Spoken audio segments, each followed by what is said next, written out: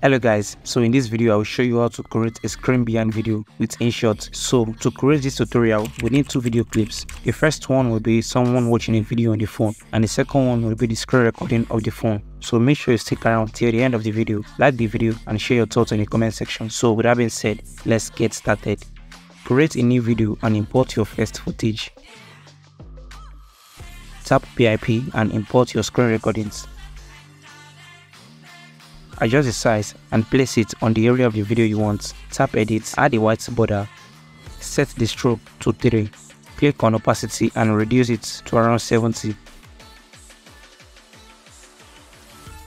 Next, tap animation and select fade in animation to make it look more better.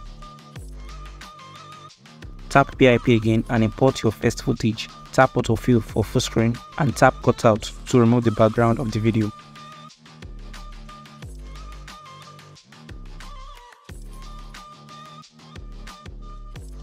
So here is how my video looks.